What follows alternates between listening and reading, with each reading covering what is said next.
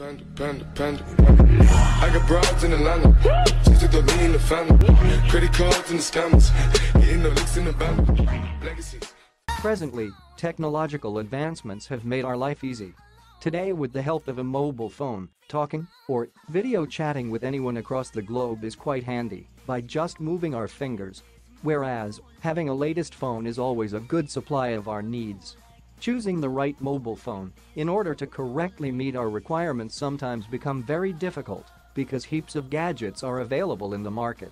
But I am sure that this video will clear all the confusion you might face when you intend to buy a new smartphone. But before we start, please subscribe to my channel and hit the bell icon so that you are always notified when the new video is posted. Amazon link has also given in the description box for your ease so that you can buy any of your favorite phones. Now presenting comparison review of Motorola G Power and Moto G Stylus, so let's get into the video.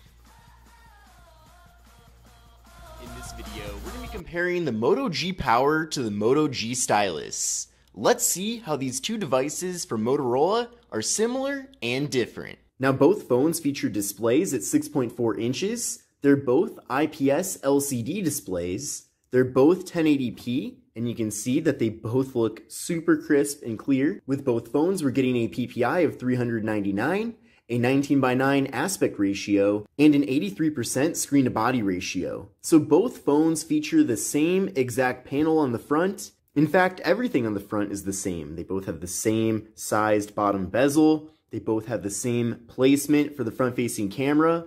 So many similarities in that regard. In addition to that, with both devices, we're getting 16 megapixel front-facing cameras. Now with the Moto G Power, we're getting 64 gigabytes of internal storage, compared to the Moto G Stylus, where we get 128 gigs of storage. Now both phones do feature microSD card expansion though, to expand that storage. But essentially, with the Moto G Stylus, we are getting twice the amount of internal storage. They both have fingerprint sensors on the back, and they both work very quickly and smoothly. So you can see very quick there with the Moto G Power. And then with the Moto G Stylus, very quick as well. Now both devices do lack face unlock. Now taking a look at the back of the two devices, we do have the camera modules. And at first glance, they look very similar. But there are some very big differences here. So with the Moto G Power, we're getting a 16 megapixel main camera, compared to a 48 megapixel main camera with the Moto G Stylus.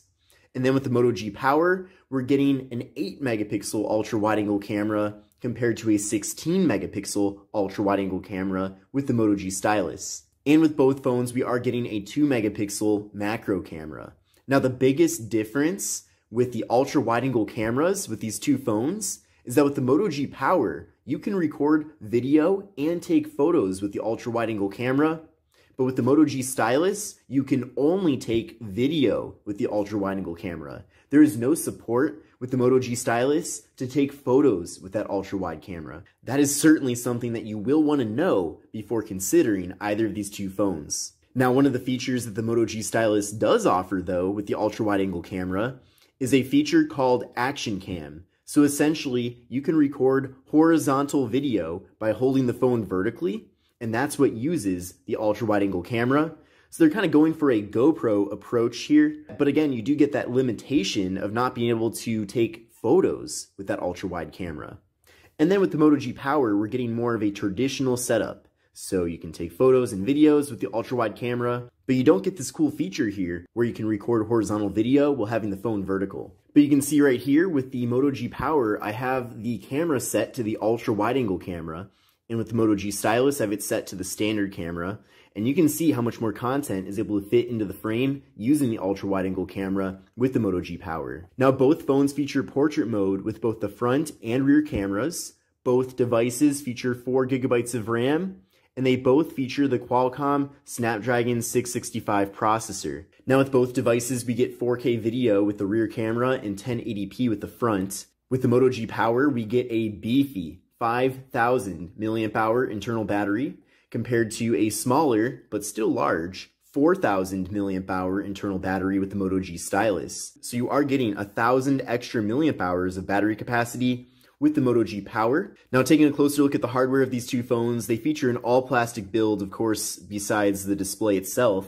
But taking a look at the left side of the two phones, we just have the slot for the micro SD card and SIM card. Then on the right side of the two devices, we have the power button and volume button. Then on the top of the two phones, we have the noise canceling microphone. And then on the bottom, we have the speaker, we have the microphone, we have the USB-C port for charging and data transfer, we have the headphone jacks on both devices, and then of course with the Moto G Stylus, we are getting the stylus here. So that's the whole point why this phone is called the Moto G Stylus. You can use the stylus to take different notes, write things down, like that. You can erase things too. So overall, really nice to see here. You know, the stylus can also be used for general navigation around the phone as well. So I don't think the stylus is a gimmick, that's for sure. I know there's many situations where it can really come in handy. Now with the Moto G Power, you are not getting a stylus, but you are getting a larger battery. And you're also getting the ability to take photos with the ultra wide angle camera. So those are really the only two perks that I can think of with the Moto G Power compared to the G Stylus. So this is my comparison between the Moto G Power and the Moto G Stylus. I hope this video made things a bit more clear about the differences and similarities between these two devices.